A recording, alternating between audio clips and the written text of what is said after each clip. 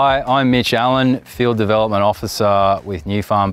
Terrad'or is our new Group 14 spike herbicide, the active ingredient tiafenicil.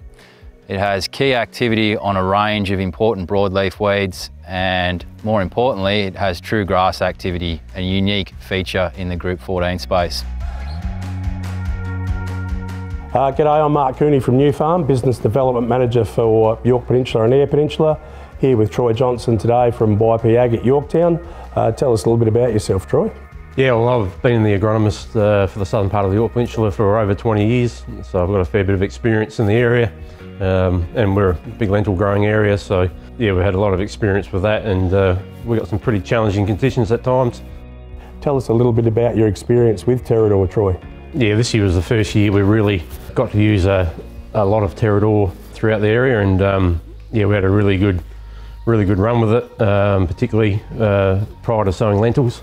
It was very good. We had quite a few weeds that were getting a little bit of size about them, and that's why we went with the Terrad'or, and it's done a fantastic job. What was probably the most standout thing you liked about it? The control of the larger marshmallows and probably cape weeds were probably where it really stood out. Did it offer fast and effective control of the broadleaf weeds? It was very quick. It was surprisingly quick. We wanted to knock those weeds down as soon as possible, and the Terrad'or certainly done the job. And any specific weeds that you saw was most beneficial on over others? It was mainly the marshmallow, and particularly the medic as well. Like normally we would use a alternative product for the medics prior to the lentils, and we went with the Terrad'or and certainly met our expectations. It was very good.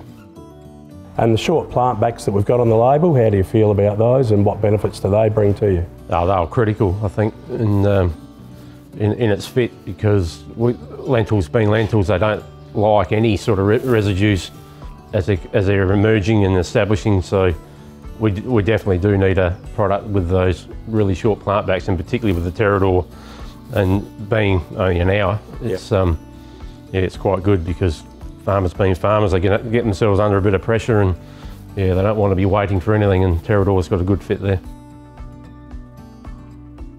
And did you see any grass activity through your use patterns? Not in particular. It's certainly a major consideration for us. We've got a lot of glyphosate resistance creeping into the area, so maybe in the future it's going to be a significant factor if we can get a bit of extra grass, ryegrass control, particularly those ones that are a bit suspect for resistance. I think it's going to be a pretty good fit.